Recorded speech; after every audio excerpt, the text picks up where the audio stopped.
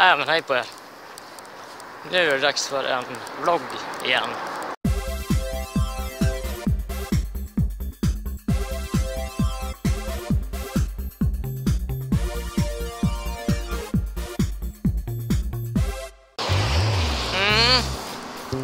Den här helgen har varit hård. Jag har sovit nästan hela helgen.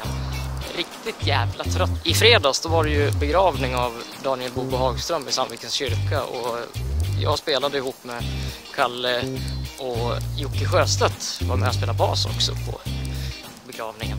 Främling körde vi. Den gamla Lasse Stefans låten som jag spelade in och släppt. Och efter en massa spelningar på Spotify och den finns ju på YouTube i lite olika versioner också med platina. Då var inte Jocke med, men han var med i kyrkan. Första gången någonsin Jocke spelade Lasse Stefan. Så, jag tror faktiskt att det både var första och sista gången Jocke Sjöstedt spelade Lasse Stefans. Det har ju varit väldigt dåligt väder i helgen. Sådär dåligt som man har knappt velat gått ut. Igår var det marknad i Storvik.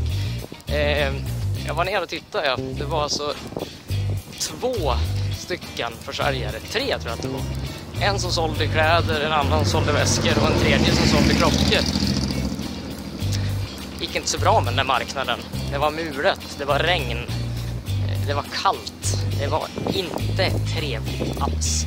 Men ja, nu är jag på väg ner och tittar och nu är det ju fint väder och sol. Och, ja, ni ser hur det ser ut.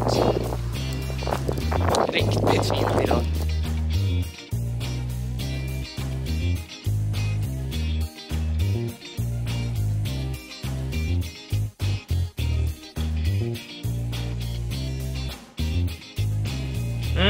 Igår kväll var det cruising i Storvik, fast det var riktigt dåligt väder som jag sa tidigare.